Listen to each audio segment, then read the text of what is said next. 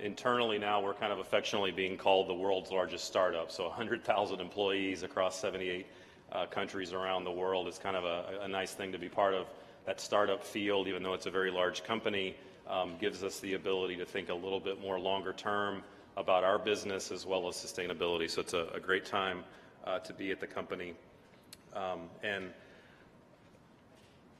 So I wanted to talk a little bit about, before I get into talking about closed loop, which is a big topic of the discussion today, about sustainability at Dell. And last year we rolled out our 2020 Legacy of Good plan, which was our long-term framework of sustainability for our business and for our customers out to 2020. And as part of that plan, we established 21 goals across the business from environment, communities, and people, and really kind of a step back and looked forward to sustainability trends as well as business and customer trends. And the Legacy of Good plan is really a reflection of that. Two goals to mention within that plan that are really relevant here is by 2020, we have a goal to recover and recycle 2 billion pounds of waste electronics, and we also have a goal to use at least 50 million pounds of post-consumer recycled plastics in our products.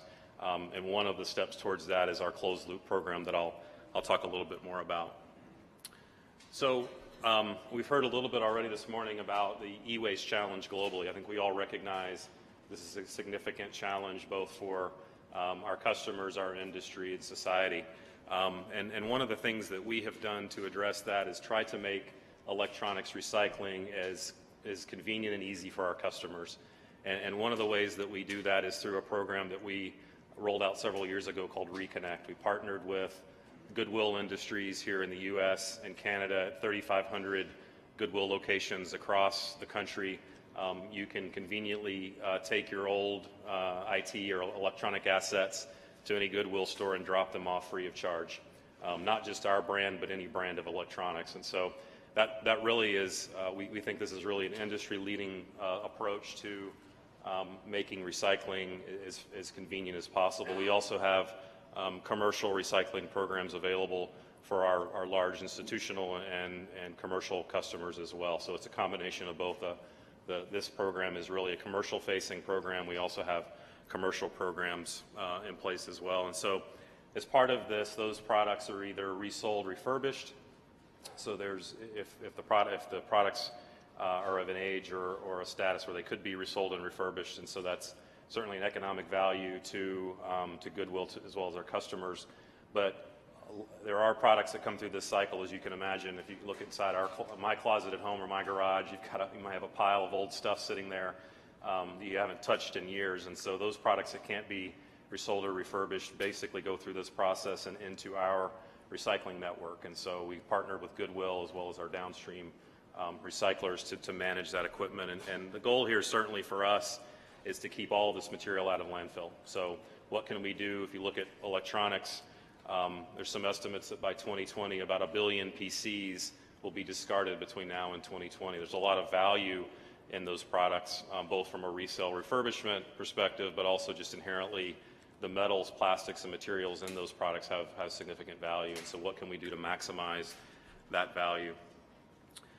And that's really where what we announced, and Doug mentioned about a month ago, we announced a closed loop recycling process for plastics, where we brought our kind of design, know-how, and supply chain expertise, partnering with Goodwill on the take-back recycling part, and then also worked with a company called Wistron, who is also one of our ODM recyclers, and tapped into their design and supply chain expertise. Wistron recently also formed a recycling business as well as a plastics recycling operation where they're able to take back, kind of extract the plastics out of that material that's coming into Goodwill and recycle it into new products for Dell. And so we announced this a month ago and introduced that closed loop solution in our Optiplex 3030 all-in-one. So think of a kind of a desktop all-in-one PC, and this is the first product that we introduced with this that actually started shipping just several months ago. And on top of that process, we also worked with UL Environment to certify the upfront recycling material that's coming into this process all the way through those steps of the supply chain to assure that this was truly closed-loop material from the upfront process all the way through the contract manufacturers that are actually molding the parts that go into this Optiplex product. So essentially, if you see it on the screen here, the entire back cover and the stand of that product is made out of closed-loop recycled content plastic. So first product for us to announce this, it was actually announced at the Fortune Brainstorm Green conference a month ago, and I think the reception has been very positive for a number of reasons. Most notably, in my opinion, I think having your CEO standing up and announcing and talking about these initiatives certainly helps get the word out. And also, we've been contacted in the past several weeks, number of groups about, wow, this is impressive. You know, what's next? And so we do have plans to expand this out, both within our future products as well as I think this may become longer term in our industry. At least you're going to see more scalable solutions around this. I know Mike's going to talk a bit about this. He's been doing this a long time, and so we really see this as an evolution for us, but also for our industry. I think you'll see more and more closed-loop recycling happening. Again, 1 billion PCs coming into the market is discarded by 2020. How do we most effectively recover, recycle, and tap into those resources? The other thing to mention is this solution's at cost parity or better to the traditional recycled plastics that we're using. So there's business value in this process as well. So I'll close with just a couple of factoids here. Right now, today, about 13% of all the plastics that are used across Dell contain some form of recycled content plastics. 13% may sound like a small number.